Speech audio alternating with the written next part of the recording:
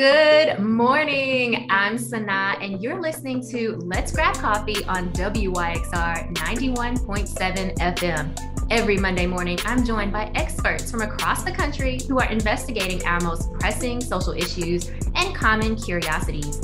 Over the next hour, you'll learn about their inspirations, motivations, and of course, what they know about the world around us. So grab that cup of coffee and get ready for a fun and insightful conversation. For the past year or so, there is one phrase that has dominated our news cycle: critical race theory. But despite the frequency and furor with which it is invoked, few people know what it actually means or where the concept originated. Of course, that hasn't stopped folks from rallying against it, going as far as calling for bans on critical race theory in K-12 education, which we've seen passed into law in a number of states, including here in Tennessee, and also establishing bans on quote unquote divisive concepts at the university and college level. Governor Bill Lee signed Tennessee's own divisive concepts bill into law earlier this spring. But shouldn't we know what critical race theory is and what it is not, especially since it seems like this is a term that isn't going anywhere anytime soon? To help shed some light on this topic, today I'm joined by Dr. Victor Ray. Dr. Ray is the author of On Critical Race Theory, Why It Matters and Why You Should Care. He is the F. Wendell Miller Associate Professor in the Departments of Sociology and Criminology and African American Studies at the University of Iowa, and a non-resident fellow in governance studies at the Brookings Institution. His research applies critical race theory to classical sociological questions to show how race shapes social processes typically considered race neutral, such as organizational policy. His work appears in journals such as the American Sociological Review, Sociology of Race and Ethnicity, and Sociological Theory. His work has won multiple awards, including the Early Career Award from the American Sociological Association's section on racial and ethnic minorities, and the Theory Prize from the American Sociological Association's Theory section. Dr. Ray is also an active public scholar, publishing commentary in outlets such as the Washington Post, Harvard Business Review, and Boston Review. His work has been funded by the Ford Foundation and the National Science Foundation. Well, welcome, Dr. Victor Ray. Thank you so much for joining us this morning. Yeah, thank you for having me. I'm happy to speak with you. Yes, I am so excited. First of all, I was super excited to see you writing this book, and we'll talk a little bit more about how the book came to be in a moment. But I just have to say, and I think you know this, I am a big fan of yours and a big fan of this book. I got a chance to read it. The book is absolutely amazing, which I knew it would be because you are amazing. So the book had no choice. But I just want listeners to know that the book, straight off the bat, I want the listeners to know the book is super easy to read.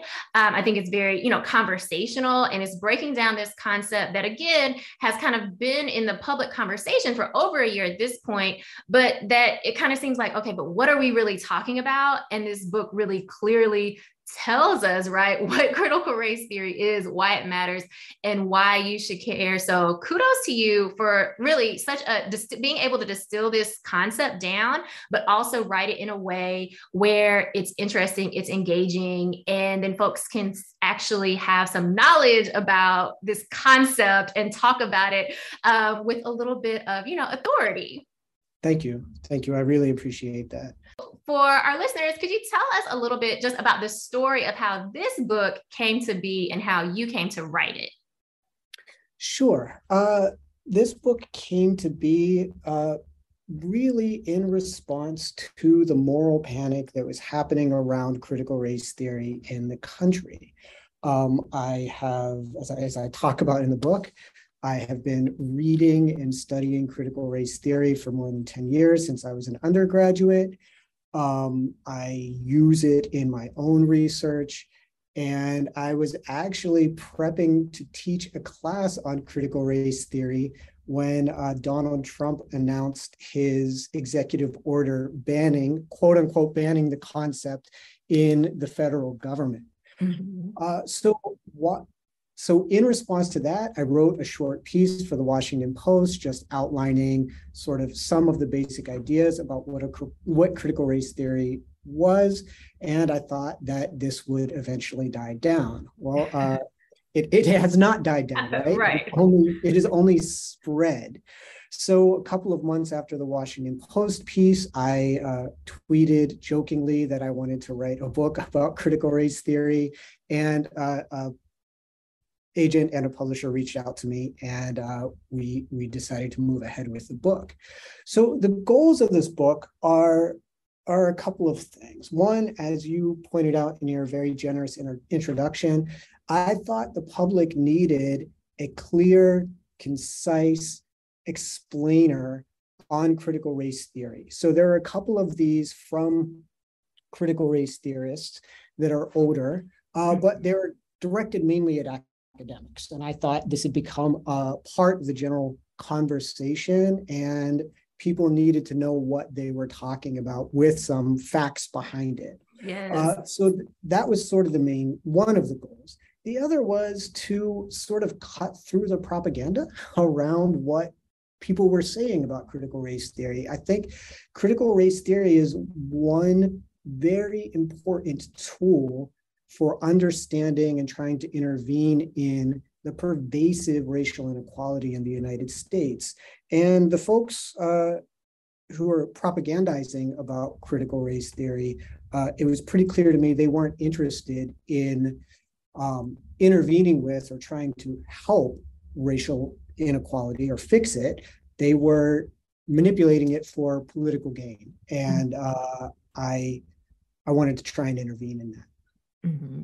Yes. And I mean, I think you have done such a great job at meeting both of those goals in this book. And I just love how you said, I'm just on Twitter talking about how, I'd love to expand on this. And, I love this idea of putting these ideas out there, one, about critical race theory, but also this desire to create kind of like a primer, something that someone could have on their nightstand and kind of read, kind of throughout the week and really understand it versus, and of course, I'm familiar with some of these critical race theory primers that we have in the academic setting, whereas it's like, okay, I'm not trying to get a PhD. I'm just trying to understand what this word is and how it's relevant to my life.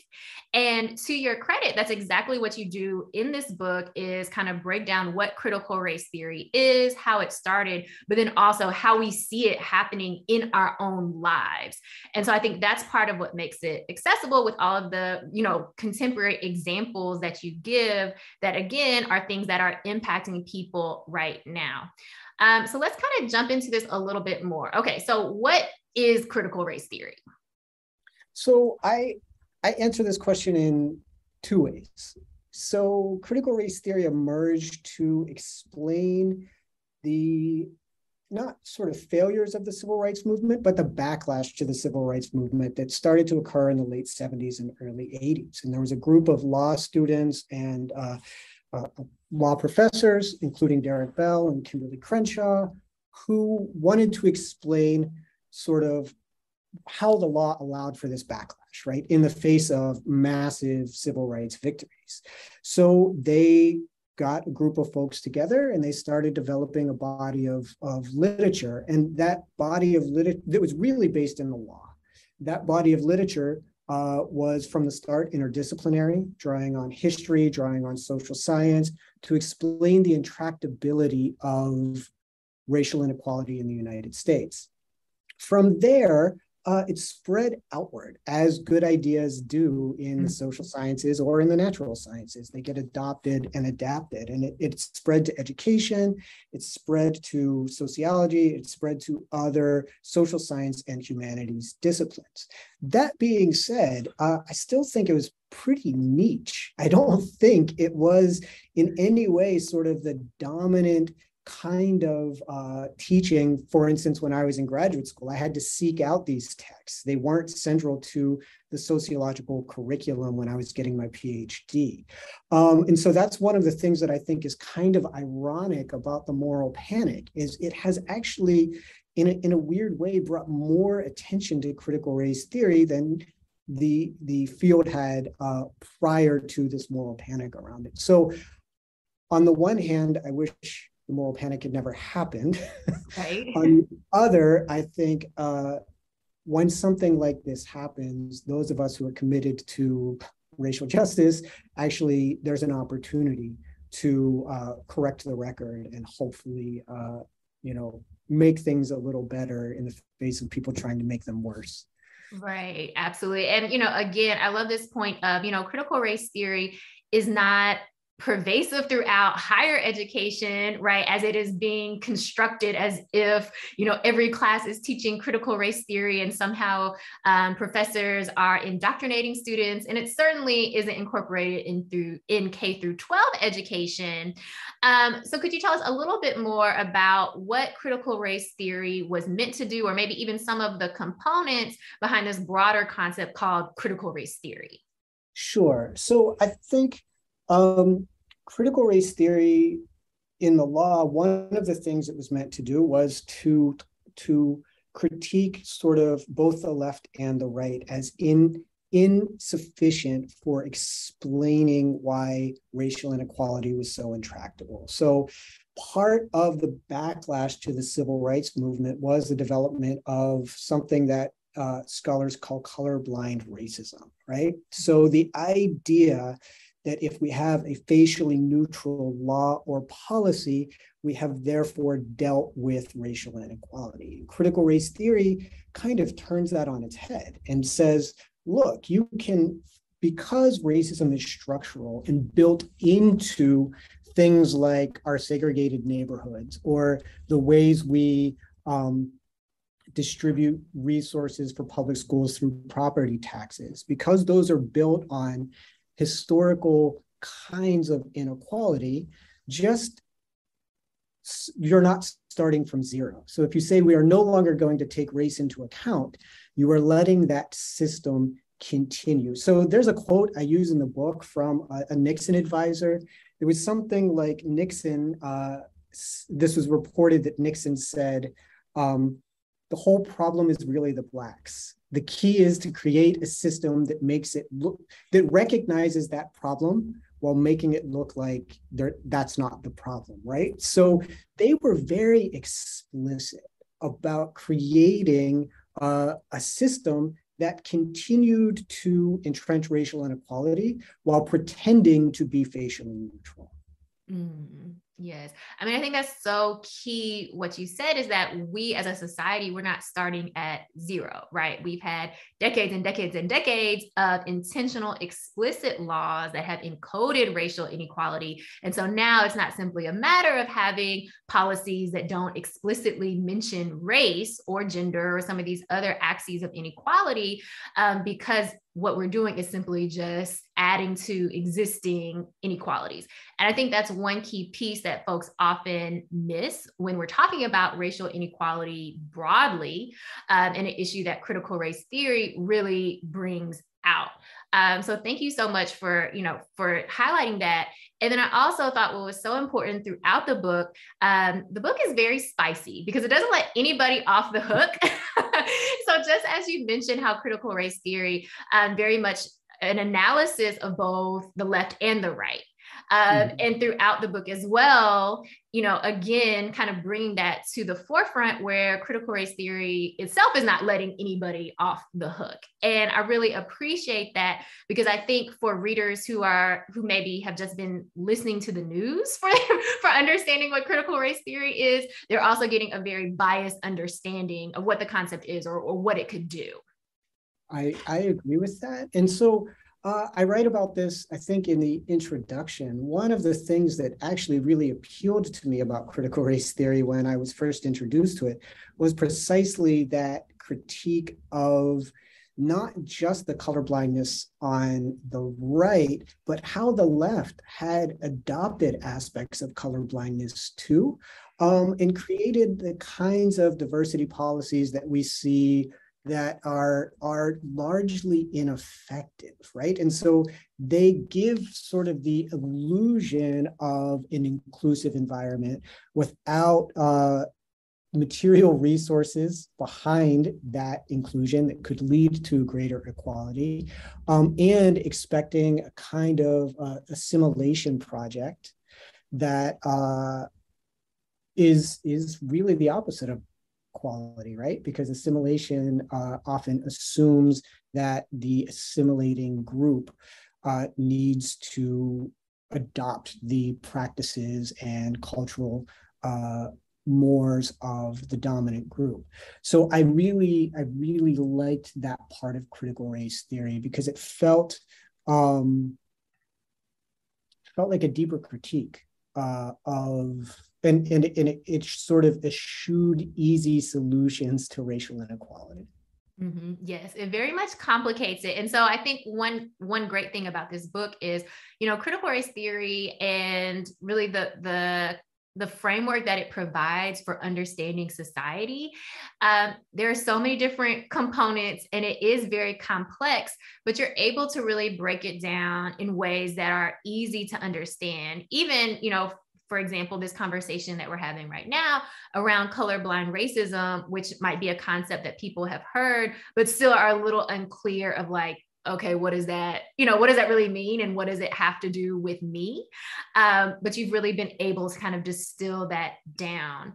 I'm wondering if you could talk a little bit more about some of the tenets of critical race theory as well. So colorblind racism kind of being part of that, but some of the other tenets that you cover in the book. Yeah, sure. So trying to think of the order of chapters here.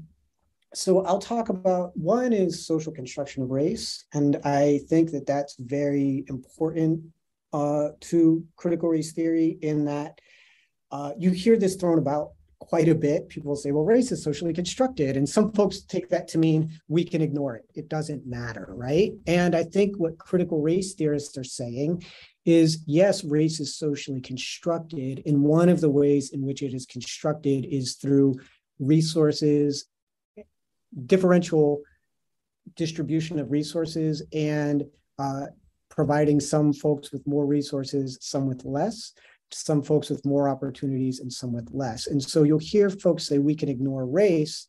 And again, I think that critical race theorists would say if you ignore race in that sort of colorblind way, you will be helping to perpetuate the racial inequalities that already exist. The other thing that I think is important about the idea of social construction is a lot of the sort of prominent critics of critical race theory say that critical race theory is essentialist. And what they mean by that is it pits racial groups against each other. But the idea of social construction undermines the belief that there are natural racial groups at all. And it's a very anti-essentialist concept, right? I think the idea of structural racism is very important. And again, structural racism is often used for people to say, well, I'm not responsible, it's structural. And I try to frame structural racism as something that people create together collectively. I talk a lot. The idea of racial progress is very important to critical race theory. So there's sort of mythological notion of racial progress in the United States, that things are always getting better. But if you look sort of over time, that's one way to look at things, right? This myth that, early on there was slavery, we ended that. Then there was Jim Crow, we ended that. Dr. King marched, Obama was elected, things are good now. Another way to look at it is through the lens of each of those really important moments were met with racial backlashes that harmed a lot of people and actually lasted for much longer periods of time than the sort of fundamental changes that happened around Reconstruction and the Civil Rights Movement. So those are some of the tenets. There's more, but I'll stop there for now. Yes. This is a great place to stop because I actually want to talk a lot more about your chapter on racial progress because I had a lot of questions. But before we get into that, let's take a quick break. You're listening to Let's Grab Coffee on WYXR 91.7 FM. I'm SunAh, and I'm here with Dr. Victor Ray, Associate Professor at the University of Iowa and author of On Critical Race Theory, Why It Matters and Why You Should Care. So before the break, you were just kind of giving us a little bit of overview about one of the chapters in the book, which is about racial progress. and kind of just, hitting us with the headline that, hey, yes, we have made some progress, but not as much as maybe people think because of the way that we've seen backlash against any gains that have been made. And so I think part of the argument that you make here in this chapter is, of course, giving some examples of time periods when we've seen some progress, but also what that backlash has looked like. And even contemporarily, we can definitely, I think, say that we're in a heightened period of backlash. And we've seen this, I think you talk about this in the book as well, thinking about all these different laws about voting that are very much constricting folks' ability to vote. So just kind of that one example. But I'm also thinking about how or where does this idea of racial progress, where does it come from? Why do we hold on to it so much? Well, I'll just stop there because I have more questions, but I'll just stop there. So how is this idea of racial progress, like what is it doing in our society? Why are we, holding on to it so tightly? And I think maybe even ignoring some of the ways that we are seeing, that progress, whatever it may be, being eroded. So I really love this set of questions. So I'm going to start with the voting rights question because it takes me back to something, because it takes me back a little bit to the idea of colorblind racism. So one of the things that's important about the attack on voting rights that's happening nationally right now, on Black voting rights specifically, Black and Latino voting rights, is that people are saying, well, it's a voter ID law, right?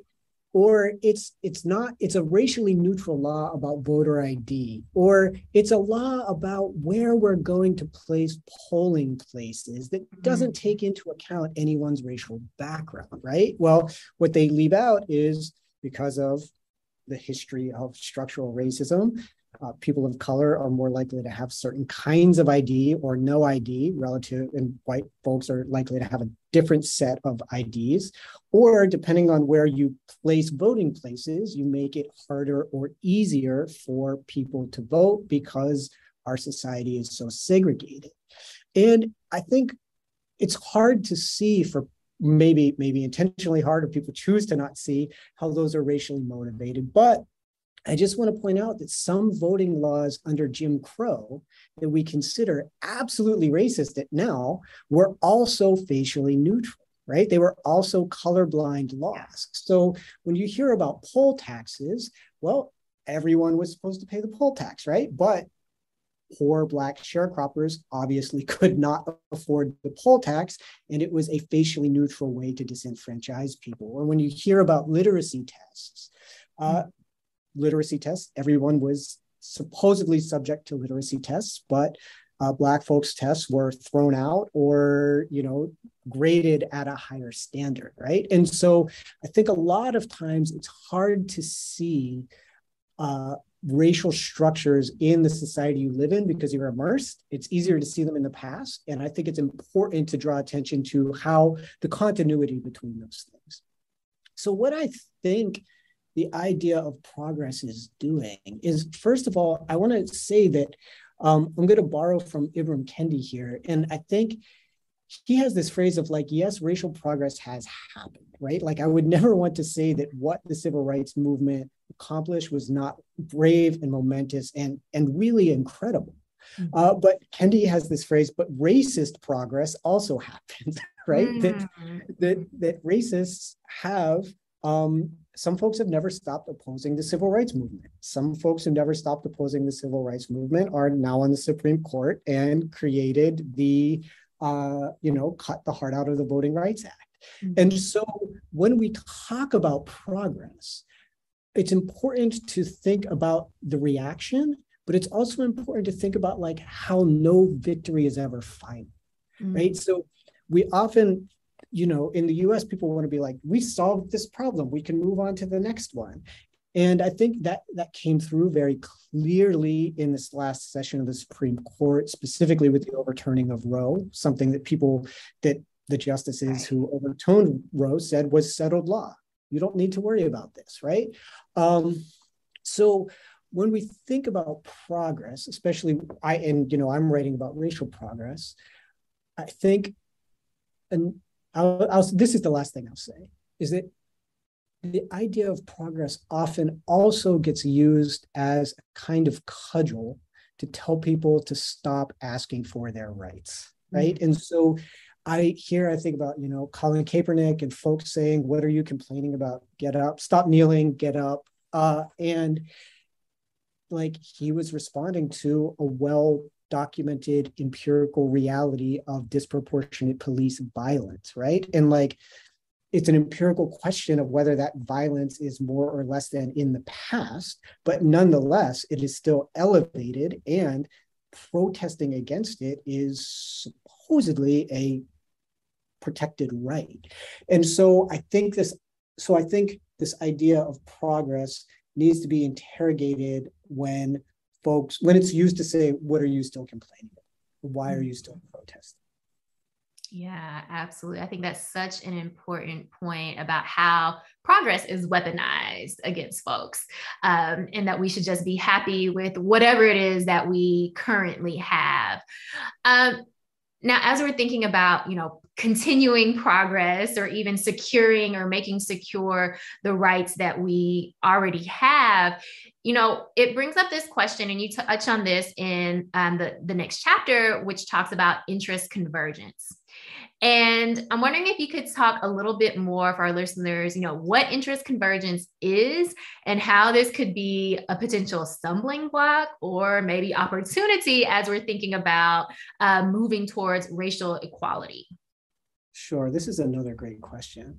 So interest convergence is an idea, very controversial idea from critical race theory, and specifically Derek Bell, who argued that progress for Black Americans specifically has mostly occurred in US history when there was equal or greater benefits to white Americans. And he uses the case of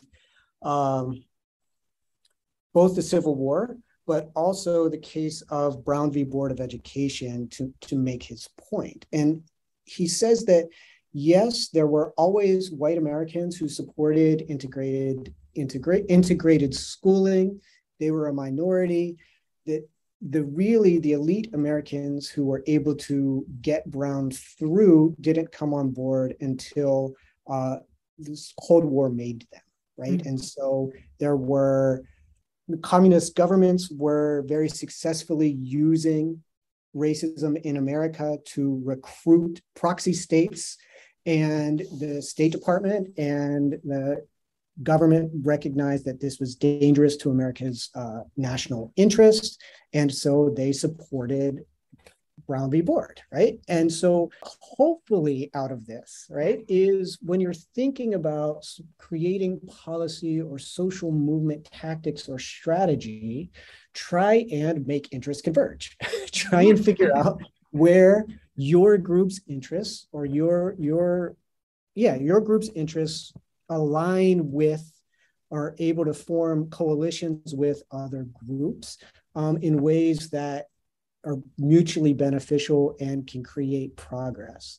This sort of more pessimistic view of this, and one that I think Derek Bell holds, is that, in that chapter, I believe I talk about what Bell calls the permanence of racism.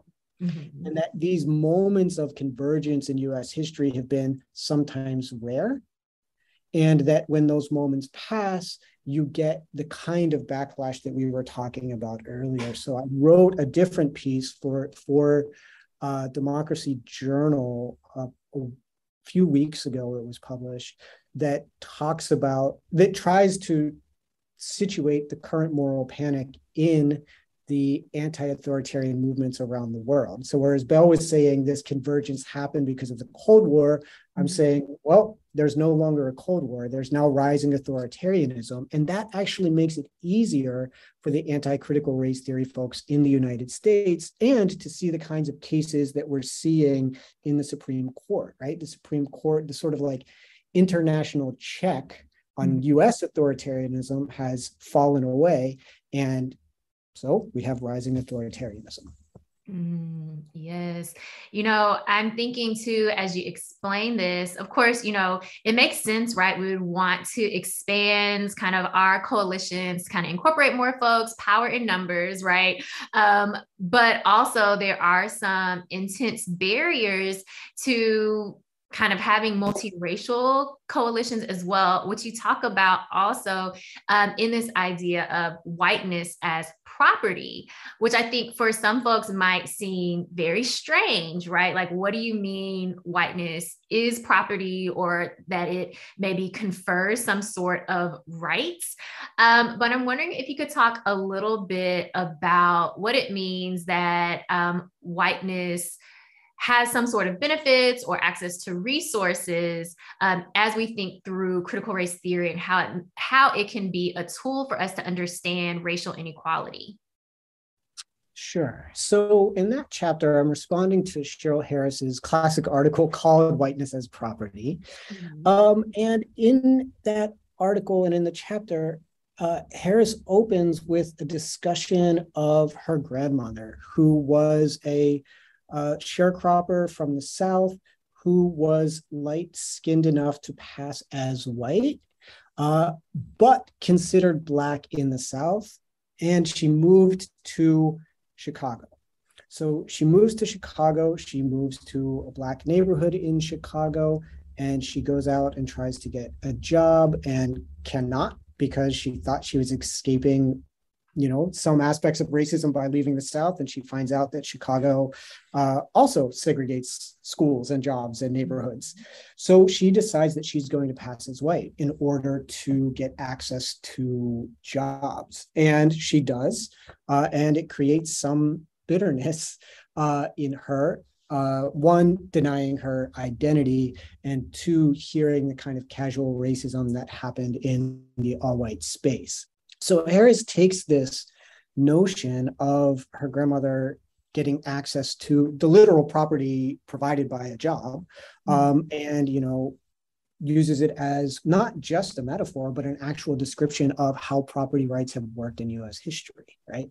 And so there's a whole host of ways that access to jobs, access to loans, access to education, access to schooling, access of the right to marry in certain instances, right? That are property relations, even if we don't like to think of them as property relations, that were denied to Black Americans and Native Americans very, very explicitly, right? And I think we can see some of those things still playing out. So you all often see these news reports of, appraising houses if they think the appraiser believes the homeowner is Black versus the homeowner is white. And if they look at the same house and they believe it's a white homeowner, all of a sudden the house is worth $200,000 more, right? Or we can think about the devaluation of housing in Black neighborhoods, which is an ongoing problem. We can think about the history of loan denial, discrimination in work, to say that whiteness itself is a form of property that allows folks access to other forms of property. Yes. And, I think what's so compelling about this chapter, because I think for some people reading this, they might think, okay, wait a minute. First, you're telling me race is socially constructed. Now you're telling me that it's giving me some sort of property rights or some sort of access to resources, which seems very real to me, right? You either get the home loan or you don't. But I think and again, I think the strength of this book is just like in our conversation, how throughout the book, you have these very contemporary examples, right? As you mentioned, it seems like there's always a new headline talking about how whatever huge corporation like a Wells Fargo or some other has denied folks or granted access differentially to Black Americans in particular, right? So to your point earlier, whereas we might be able to say, oh, this type of racist policy or practice definitely existed in some faraway time period, right? Before we were born. There's also these examples today that have us, bring us back to this moment to say that, no, this is still happening now. And what are we going to do about it? Which I think is really the whole premise of the book, is saying, like, what are we going to do about it? Here's some ways we can really examine society. Now let's do something with this information. Yeah, I think one of the reasons that I think folks are attacking critical race theory so vehemently is that critical race theory arose to explain the prior backlash. Mm-hmm. And they know that it would be effective explaining the current backlash, right? And so, you try and discredit not your weakest opponent, but your best opponent, right? And in response to the murders of George Floyd, I think a bunch of folks went to anti-racist literature, some of it critical race theory, some of it not.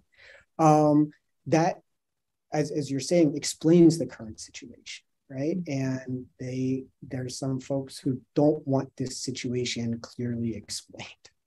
Right. Absolutely. Absolutely. Well, let's take another break. This is Let's Grab Coffee on WYXR 91.7 FM. You're listening to Let's Grab Coffee on WYXR 91.7 FM. I'm SunAh, and I'm chatting with Dr. Victor Ray. He's an associate professor at the University of Iowa and the author of On Critical Race Theory, Why It Matters and Why You Should Care. Now, I have to talk about chapter 9 of the book. It's about intersectionality. And I feel like I can never pass up an opportunity to talk about intersectionality, because much like critical race theory, intersectionality is or has become a buzzword that a lot of people use in a lot of different ways, but maybe don't have a clear understanding of its meaning or very much its origins, and again, what it was meant to do. So could you tell us, what is intersectionality and what was it created to do? That's a hard question. So intersectionality is part of critical race theory. And I'll start with Crenshaw, right? So Kimberly Crenshaw is credited with coining the term intersectionality in order to explain sort of the specific kinds of inequality that that women of color faced that are often not recognized by the legal system, right? So in the book, I talk about a classic article that she wrote in which some women were suing, Black women were suing GM because General Motors let them go during a recession. And General Motors' explanation for letting them go during a recession was that they lacked seniority, right? Before this economic downturn, they lacked seniority. Union rules meant they were first to go. So these women sued, saying that they were being let go because of discrimination based not on their gender, because prior to, I think it was, I don't remember the year, but prior to a specific year, GM hired Black men. And it wasn't because of their gender, because also prior to that year, they hired white women, but prior to a given year, they had never hired Black women. So it was literally only folks at the intersection of these two structural identities who were fired. And the court refused to recognize their claim, saying, we don't want to create a new class of person, basically. Although that class existed. It was the class of person that was bringing the claim, right? And so Crenshaw was trying to develop a concept that recognized that people at the intersection of various legally recognized categories could nonetheless sort of fall through the cracks of the law and have no legal protections.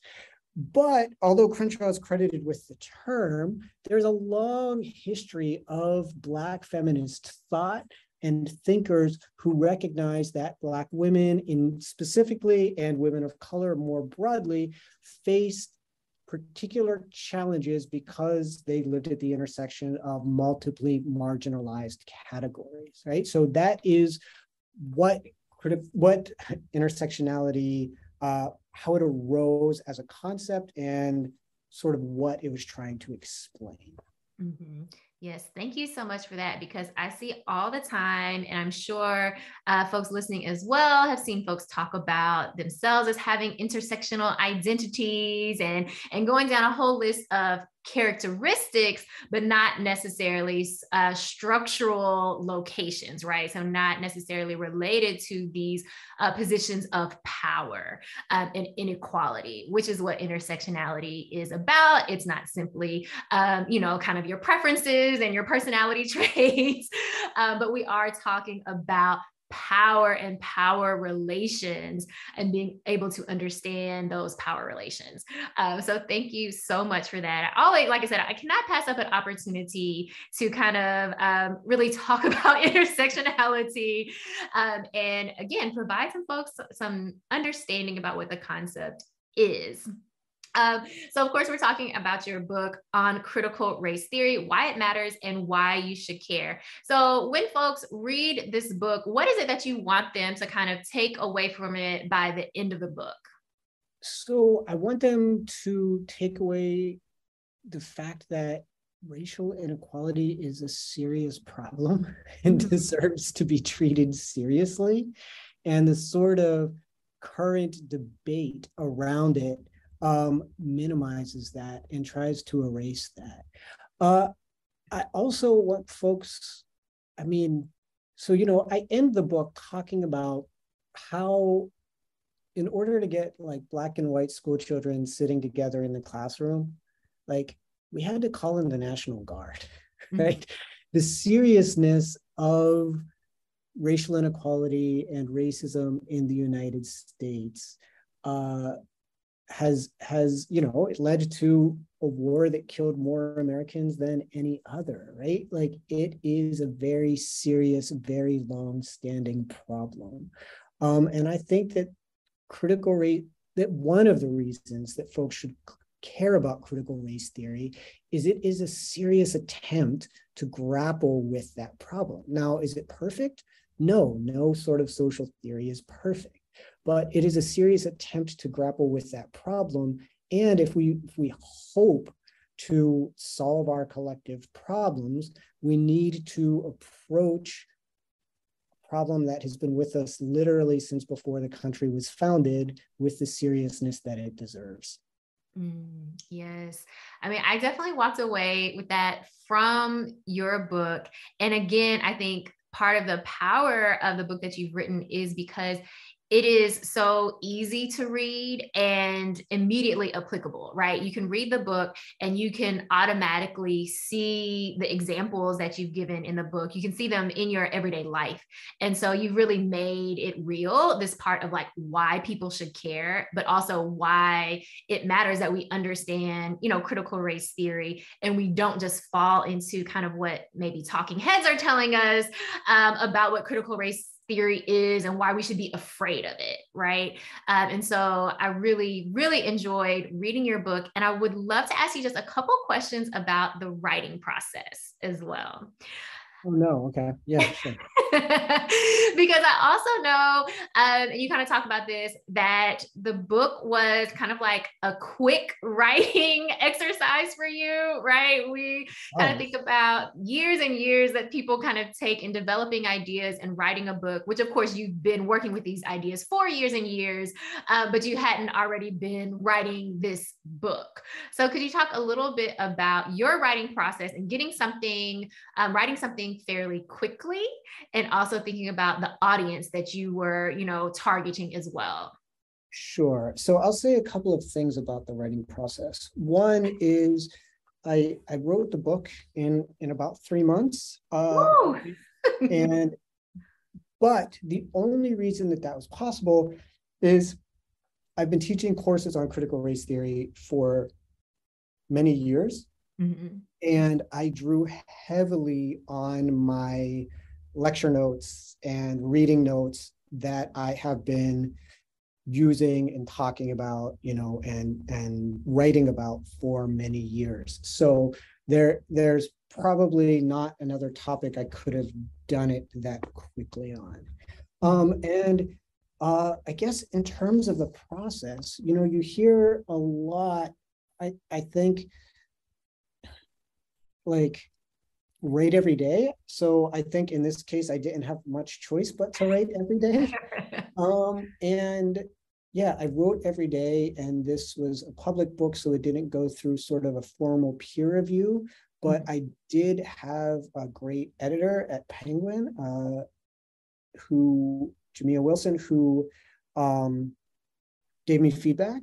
And as an academic, I did also circulate many chapters to some folks I shouted out in the acknowledgements, who gave me feedback, and just, kept me from going too astray. So I had sort of, I would complete a chapter, send it out, and then start writing the next one like that same day if necessary.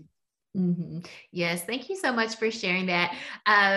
Because, I'm finishing up a book right now, and, I hear 3 months and I'm like, oh my gosh, I would just collapse. But as you mentioned, you have been, working through these ideas. And I think the great piece is, teaching these ideas, which means you've gotten a lot of immediate feedback from students where they're like, wait, I don't understand what you're saying at all. Yeah.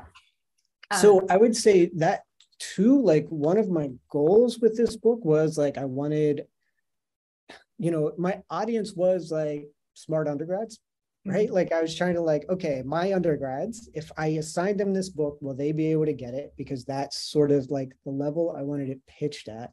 The other is like the feedback. Like, I was teaching a critical race theory class during the semester that I was writing the book.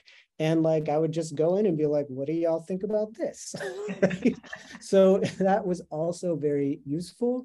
The other thing I'll say is, like, my partner was incredibly helpful and generous in that, like, there were a couple of weekends in which I just, like, rented a hotel room and wrote the entire weekend. Like, I just, a few blocks from the house, and just wrote, nonstop for 2 or 3 days. So it's another way to, not the best sort of writing strategy, but, I was pressed for time. So. Right. But yes to all the support in your life, right? So having supportive colleagues, having a supportive partner, having a captive audience in your students to also bounce ideas off of. Yeah.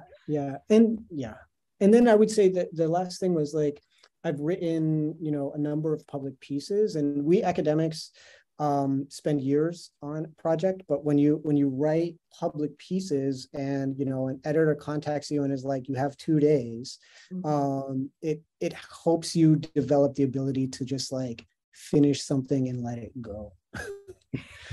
Yes, absolutely. Now, one thing that I really thinking about the differences between kind of like academic writing and more public writing, one thing that you do right away in your book is that you put yourself in the book, right? You share some personal experiences, some family experiences about experiencing racism as a child. And, as academics, we're often trained to not put ourselves in our writing and to quote unquote be objective, yet all of us are in our research in some way, whether we, acknowledge it or not, because we are writing it from our brain, right? From our brains, from our, point of view.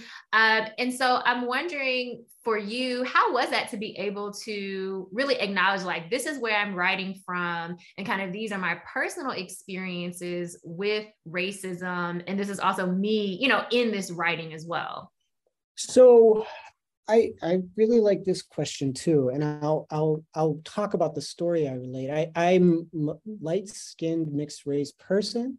My father is Black, my mother is white, and I opened the book with the first time the police were called on my family when I was 2 at a parade with my uncle, and people thought he had abducted me rather than being a caregiver, and then I relate sort of. That's happened to me a bunch of times in my life, in which the police have stopped my family or my brothers, and let me go.